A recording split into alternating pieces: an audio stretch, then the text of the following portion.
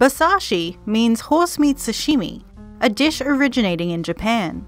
The raw horse meat itself is called sakura or sakura niku, which also means cherry blossom. The horse meat is called this because of its pink color. It is referred to as basashi when served raw in thin slices. The history of basashi is unclear. However, the dish originates in Kyushu, Japan. It was supposedly first eaten by a group of samurai in 1877, after they were trapped inside a castle during a battle that lasted 53 days. The samurai were forced to eat their horses in order to survive. Others say that Japanese people started eating horses due to a food shortage and an overabundance of horses. Aside from raising local draft horses for meat, Japan imports live horses from Canada and meat from several countries, including Canada, Mexico, Italy, Argentina, and Brazil. In 2009, Mexico became the largest producer of horse meat in the world. Horse meat is a very lean meat with only around 2 to 5% fat.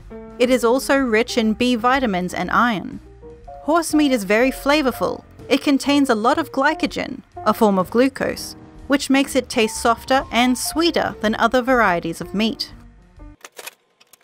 Today, basashi is popular in most regions of Japan and is served at izakaya bars, hotels, and popular restaurants. It's typically taken from lean cuts of the horse, sometimes marbled with fat, like premium Wagyu beef, and served raw as sashimi in thin slices, with soy sauce and grated ginger on the side.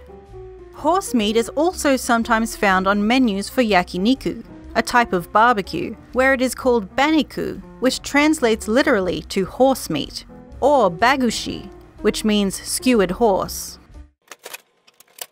Horse meat is commonly eaten all around the world. It's popular in Germany and other parts of Europe, where it is often smoked. In Canada, it is sold in delicatessens and markets, and in Asia, it is put in soups or fried. In 2013, UK residents were outraged to find that they had been eating horse meat in some of their salami, burgers, and sausages. The situation was rectified later that year after numerous investigations and consumer outrage.